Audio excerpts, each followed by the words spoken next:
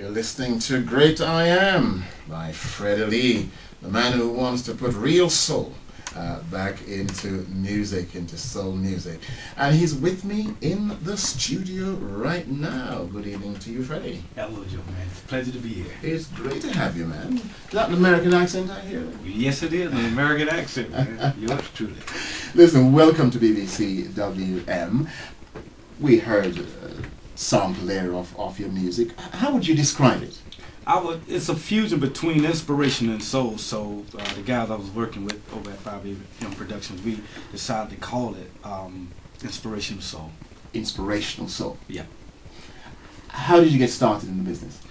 Well, for me, it started a long time ago, back in a little country town, a little rural area in a small place in Florida. And the name of this place is called Pahokee, Florida. Called what? Pahokee, Florida. I've never heard of Pahokee. It's a Indian name, and that name stands for, translate to grassy waters. And it sits on the historical Lake Okeechobee. Right. So is it near the swamps? Yeah, actually, it's near it's in the Everglades. In the Everglades, okay. actually. Mm. And I grew up there. Then I started singing in church, and the choir. Isn't that where they all start?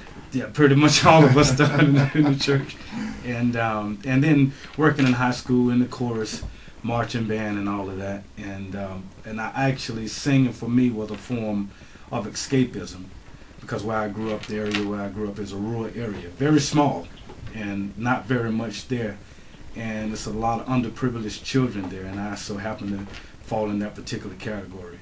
I've been an underprivileged child.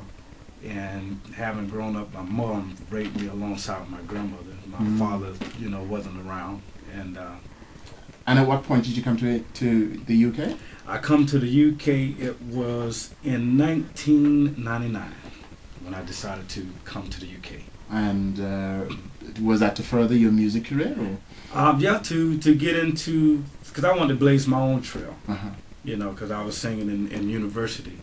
At the university called Florida Memorial University, where I sang with a choir better known as the Ambassador Chorale. We basically went all over the Caribbean, all over America, singing. And I decided after I graduated from university, well, let me, go after my dreams. And I said, I don't want to do it in the U.S. I want to come to the UK to do this. Of course, you're aware that, a lot of folks in the UK are going the other way. Yeah.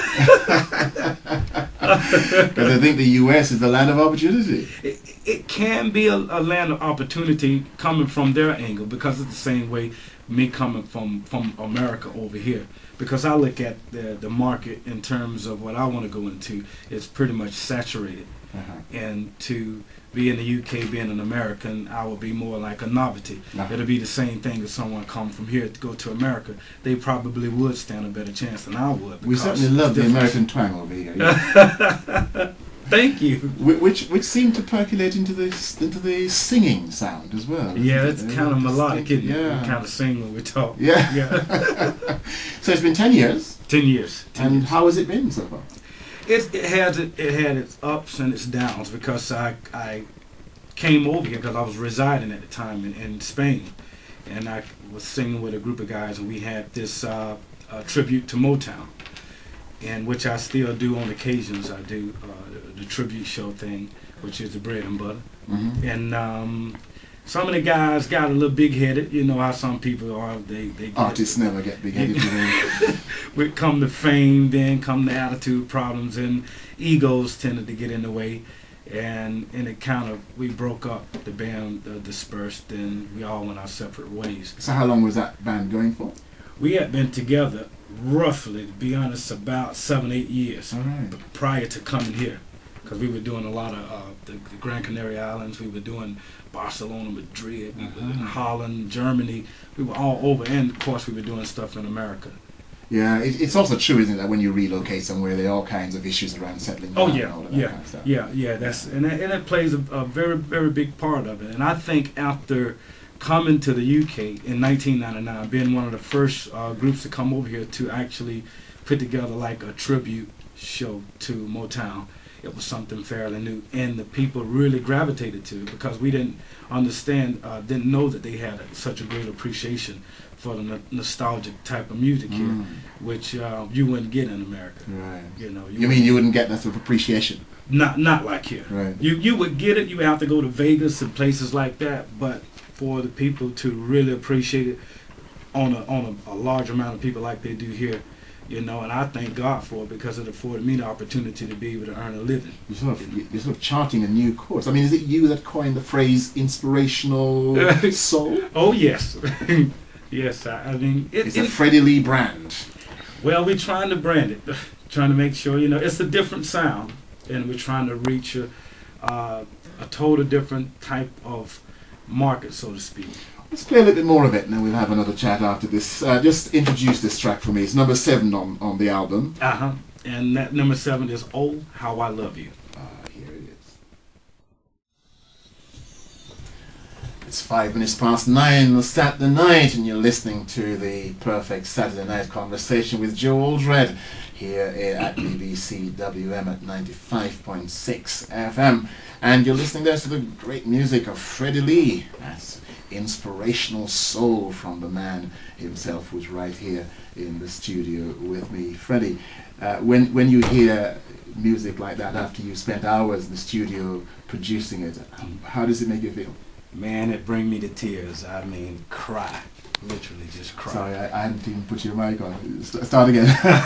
You say, well, how does it make you feel? Actually, I cry, man, because I'm so passionate about it, and to actually hear such a creation, it just brings me to tears.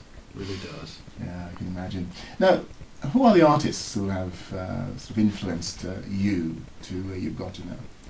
Well, you have the man himself, Mr. Sam Cooke, Barry White. Did you ever hear that song that Sam Cooke sang? It was sort of gospel one. There was a woman at the well. That one. I could never. Yeah. She was so sick. So many long. Something. So very long. So very long. Then one day. I mean, it's. How do you sing like that? I mean. Man, I mean, Sam Cooke he's awesome. That's genius. In his rights. I mean, he was an awesome guy. He and the soul stirrers. We used to try and sort of, imitate them when I was a young man trying to sing. But we could never do it. Anyway, I sidetrack. Who else have influenced you? And of course, my stepfather, who was singing, I used to listen to him a lot when they would practice and things like that. And a lot of times people say I sort of kind of sound like him a bit in his younger days. But then you got Jeffrey Osborne, James Ingrams, and all of these guys. I've really listened to a lot of those particular type of voices. So, you've been in our great United Kingdom for 10 years. Oh, yeah. Where do you see the future leading? I mean, where are you going to be in 10 years' time, do you think? In 10 years' time, I hope to be still singing and producing other singers by then. You know, I would have put out maybe 3 to 4 albums, and I really want to retire from being on the road so much and to focus on working in the studio and producing other artists. Now, if we're going to play another track of yours, number 3 from the album, The Great I Am, is that the right one? That's the one, The Great I Am. Yes, now, I'm sure there are loads of people listening to this, whether live or who will listen to it as a listen again on the BBC iPlayer. If they want to get hold of the album, is there an easy way? Is there a website from which you can order it? Yes, you could go to www.cdbaby.com. CD Baby spelled in the usual way. Yeah, in the usual way, and cdbaby.com. Freddie Lee's music, then the album Beyond Comprehension, or you can go to iTunes for those who would like to download it, and it's the same. And are you likely to be live anywhere? To be live?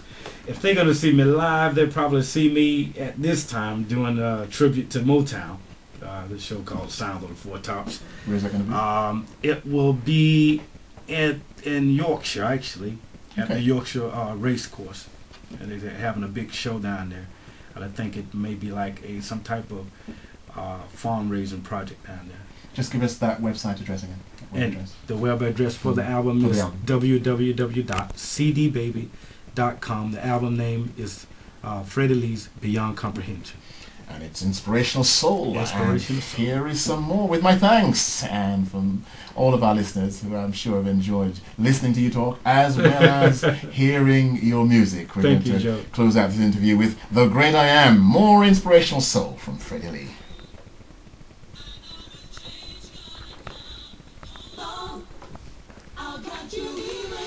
Fabulous. Thank you, Joe, man. Thank you, man. Appreciate that, man. Hey, let's stay in touch, yeah? Yeah, definitely. If you,